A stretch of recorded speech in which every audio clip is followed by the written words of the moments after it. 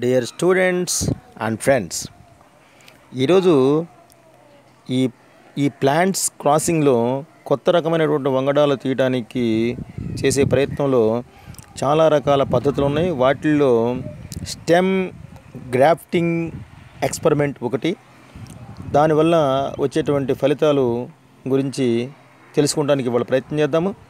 ఈ ఈ ఈ వీటికి కావాల్సినటువంటి ఈ ఈ మొక్కలు ముందు హెల్తీగా ఉండాలి, ఆరోగ్యకరమైనటువంటి మొక్కలు తీసుకోవాలి. మనకి పండ్లు కావచ్చు, పూలు కావచ్చు, ఏదైనా సరే కొత్త రకమైనటువంటి లక్షణాలు కలిగినటువంటి ఆ ప్రోడక్ట్ రావడం కోసం ఇది ఒక ప్రయత్నం చేద్దాం. దీన్ని మనకి ఎన్ఎస్లో మంచి నిష్ణాతులు మన మిత్రులు శివరామకృష్ణ మాస్టర్ మాటల్లో ఈ ప్రయోగం విధి విధానాల గురించి తెలుసుకుందాము.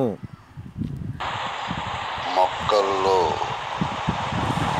అంటుకట్టే విధానం ఇది ఒక కృత్రిమమైనటువంటి ప్రత్యుత్పత్తి విధానం. దీనికోసం స్టాక్ మొక్క, సయాన్ మొక్క అని రెండు విభాగాలుగా మొక్కలను ఎంపిక చేసుకోవాలి.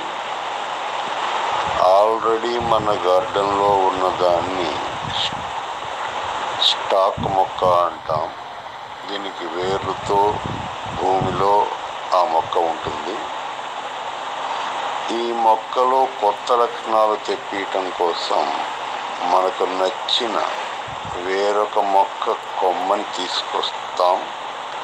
దాన్నే సయాన్ మొక్క అంటాం.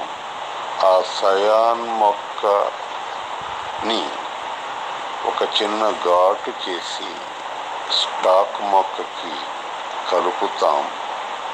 ఇందుకోసం మనం బ్లేడుని లేదా చాకుని ఉపయోగిస్తాం. సెల్లో టేప్ని కూడా వాడతాం.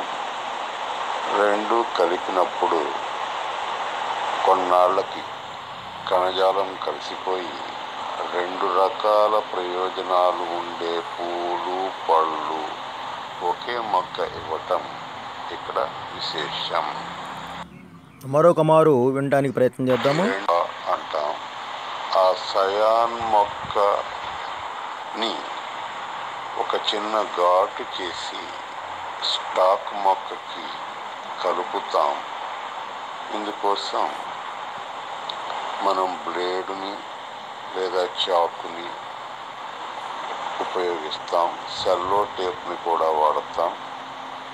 రెండు కలిపినప్పుడు కొన్నాళ్ళకి కణజాలం కలిసిపోయి రెండు రకాల ప్రయోజనాలు ఉండే పూలు, పళ్ళు ఒకే మొక్క ఇవ్వటం ఇక్కడ విశేషం. Thank you sir. ఈ విధమైనటువంటి విధానం వల్లే ఈరోజు ఆహారోత్పత్తి కానీ, పండ్లు, కూరగాయలు, ఈ విధమైనటువంటి క్రాసింగ్స్ రకాల వల్లే మనం ఇన్ని రకాలైనటువంటి సరిపోయే ఈ ఆహారోత్పత్తుల్ని తయారు చేసుకోగలుగుతున్నాము. ఈ విధంగా మన పెరటి తోటలో తయారు చేయడం ప్రయత్నించండి. Thank you.